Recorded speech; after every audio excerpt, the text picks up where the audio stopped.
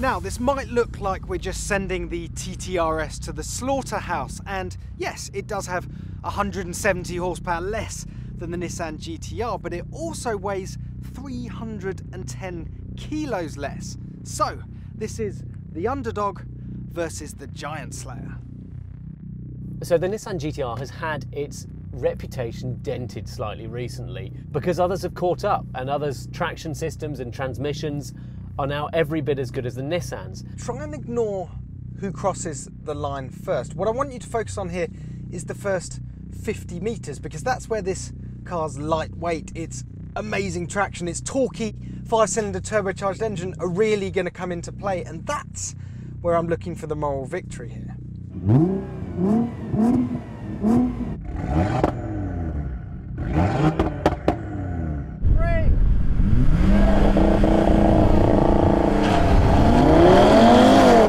Look at that start! I've taken the GTR out.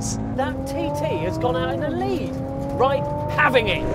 Come back, come back. Got it, got it, got it, got it. Yeah. It's fast though, isn't it?